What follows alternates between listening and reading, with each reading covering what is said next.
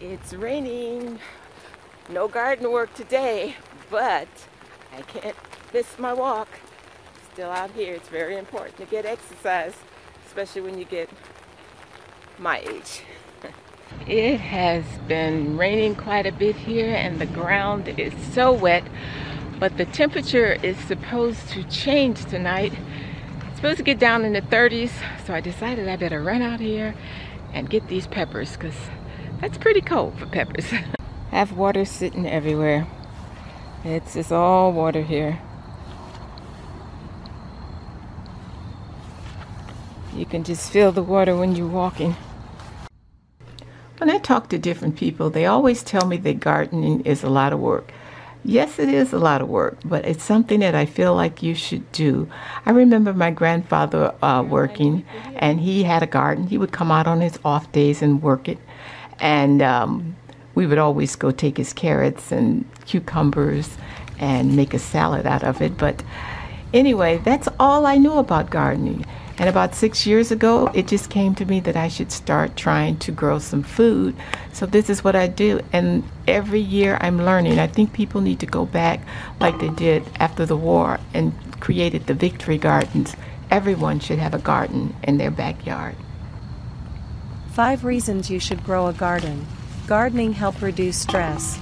Gardening is a light physical activity. Gardening helps you eat a healthier diet. Growing food is a way of becoming more sustainable. Gardening also gets you outside in the sun and fresh air. Golly, I think I might find a few habaneros here. Yep, I think I've gotten most of them. See another one down there. There go one. Let's see. I think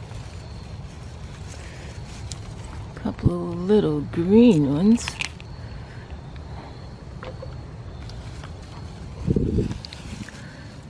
Okay, I think that's all. Oop, a couple more green ones. Yeah, I think I'm gonna leave those. One more. Just to see, who knows, we may not get the frost and maybe they'll turn.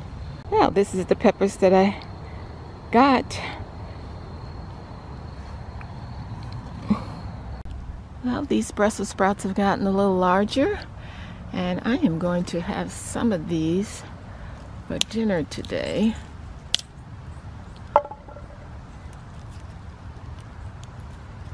I'm going to roast them in the oven. And let's get a carrot or two.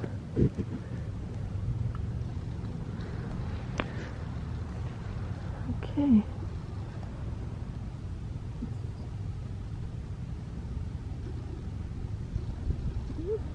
I saved a few beets. This is the last of my beets for the season. These are for dinner. I'm not going to put these up.